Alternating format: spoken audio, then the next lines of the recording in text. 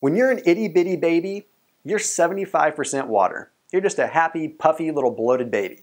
But when you grow older, by the time you're elderly, you're down to 50 or 55% water volume. Pretty drastic decrease in the amount of water actually stored in your body. Now, why am I telling you this? I'm telling you this because the purpose of this video is to address if you can have too much water, especially when you're working out or you're exercising. Can you consume too much water? Is there such thing as water toxicity? The short answer is yes, but I want to explain how you can combat it and how you can really take a look at it from a different perspective from what the mainstream media wants you to look at it with. But before I do that, I have to explain exactly what electrolytes are. Because we always hear about electrolytes. And I don't know if you've seen the movie Idiocracy, but they kind of play on that a little bit. They're always saying electrolytes, and they're saying electrolytes with this hand motion like we're supposed to just understand that electrolytes are just magical and they just do amazing things. But what exactly are they? You see, they're minerals, and they're minerals that help electrical charges within our bodies, just like the name implies, electrolytes. And they do so many things, but there's three things that I want to focus on mainly. Okay, for one, they help muscles contract, whether it's skeletal muscles, like when you're moving your body, or whether it's smooth muscle tissue that's going to help your digestive system, or whether it's cardiac tissue that's helping your heartbeat. They are playing a huge role in that. When they're out of whack, that can cause a disturbance in that. Additionally, they affect nerve function. Okay, we're looking at positively and negatively charged ions here when it comes to electrolytes. Our nervous system is an electrical system.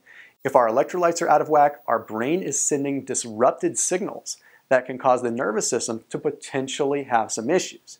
Now, third, we want to look at mood, and it links back to number two. It has to do with nerves. See, if we're not getting the right kind of energy, we're getting misfires to the brain, we aren't getting the most out of serotonin, dopamine, we're not getting the right kind of neurotransmitters, we're not getting the right kind of neurosignaling that we need.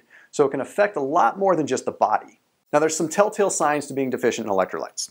So maybe you've had a really tough workout before where you sweated a lot or you just worked really hard, and later in the day you cramp up, your leg cramps. So you look on the internet, you try to figure out what to do, and they say, go sit in an Epsom salt bath and eat a banana.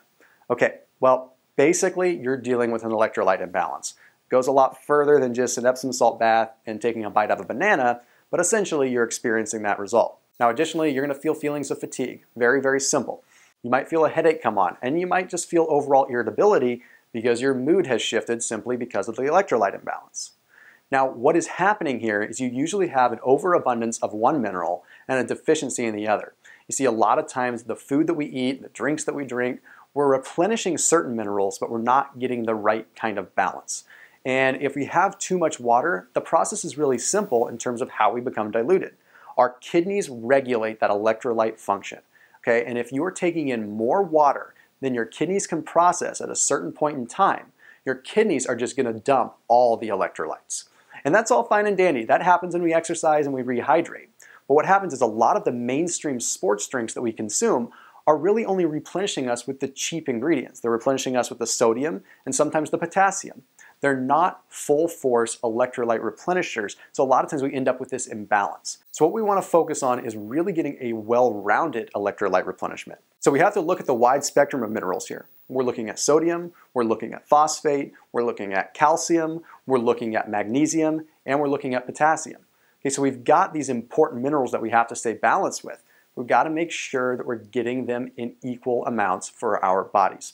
Now, when you consume electrolytes, it's very important that you have it with just the right amount of sugar. You see, sometimes a lot of people have heavy sugar drinks, and that creates the wrong kind of state in your body. You want to keep what's called an isotonic state or a hypertonic state, where you just have slightly more water than sugar in terms of a perfect ratio for your body. And that's going to actually help you uptake those minerals.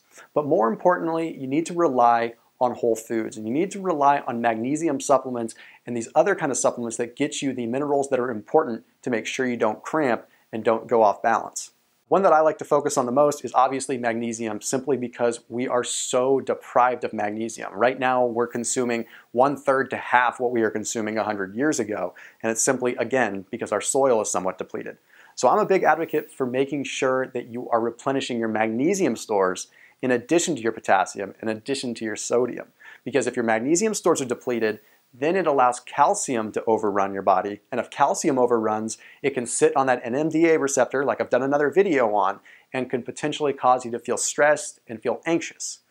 So in the essence of trying to feel our best and trying to perform our best, make sure you're looking at your electrolytes from a broad spectrum. You can drink too much water, but if you do, you can fix the situation if you're on top of your game.